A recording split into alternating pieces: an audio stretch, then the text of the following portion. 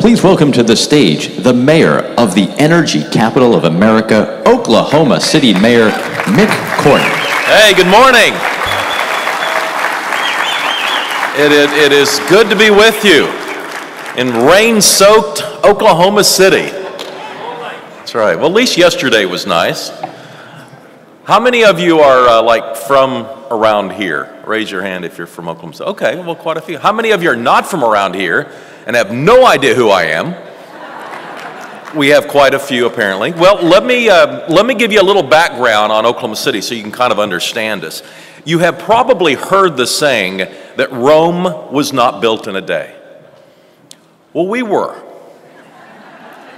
No, literally, on an April day in 1889, federal government lined up the settlers and fired off a gun, and the settlers roared across the countryside and put a stake in the ground. And wherever they put that stake was their new home. The population of Oklahoma City went from 0 to 10,000 in one day. Yeah.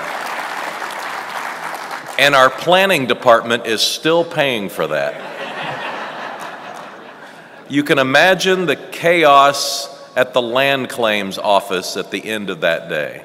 But the citizens got together and they elected a mayor. And then they shot him.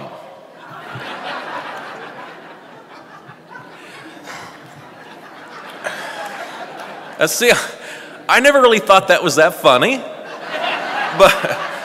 But I can see now what type of audience I'm dealing with, so thank you for the feedback.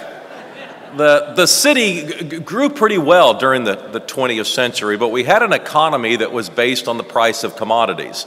Early on, it was the price of cotton, later the price of wheat, and ultimately the price of oil and natural gas. And when you have an economy that's based on the price of a commodity, your economy goes with that price. And so Oklahoma City and the state of Oklahoma's history has seen these booms and bust cycles. But it does appear that the state and the city are doing much, much better now at going through the slowdowns in the economy. We seem to have diversified our economy through a lot of really special efforts. A very special thing happened in Oklahoma City in 1939 and 1940. And that was the leaders of Oklahoma City pursuing what is now Tinker Air Force Base. Yes, go ahead and applaud. It is a major installation of the United States Air Force and Navy, and it is our largest employer in central Oklahoma. About 40,000 people, public and private sector, have their jobs associated with Tinker in some way or manner. And as you know, this is Memorial Day weekend, and being a very patriotic community, a very important weekend in the state of Oklahoma.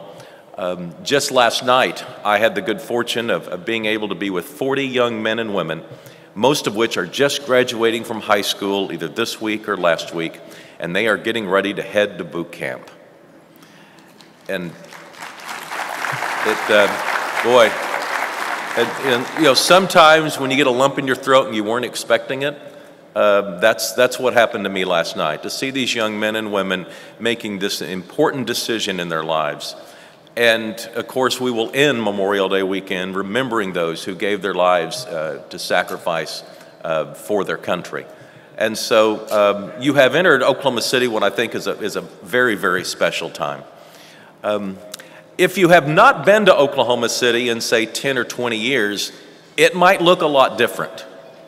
The citizens of our city have really stepped up and improved the quality of life in Oklahoma City. And it has been under the direction of 3 consecutive Republican mayors.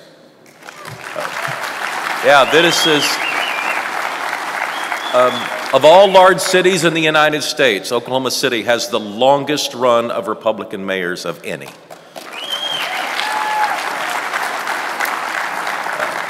28 years of Republican mayoral leadership. And when we have reached a time in this country where it is becoming more and more apparent we've got to figure out how we're going to fund the infrastructure of our nation, it is interesting to note that in Oklahoma City, we have built infrastructure and amenities like a new sports arena across the street.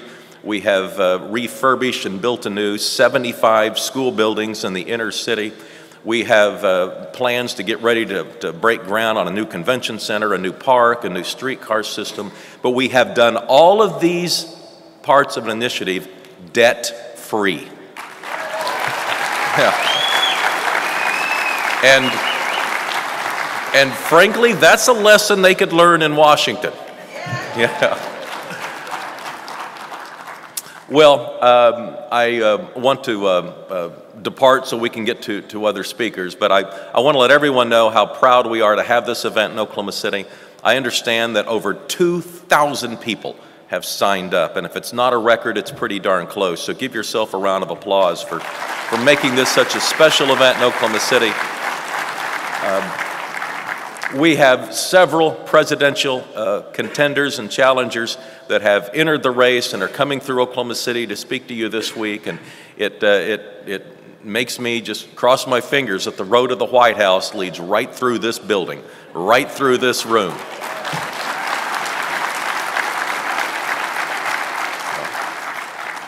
We're glad to have those of you from out of town, and I will pause and give this word. If those of you who are visiting need anything while you're here, you need to borrow a quarter, you need directions, all you have to do is turn to one of our citizens and ask for help.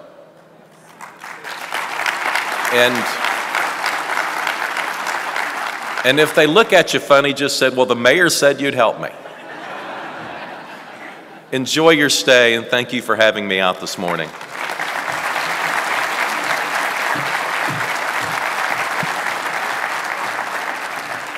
Ladies and gentlemen,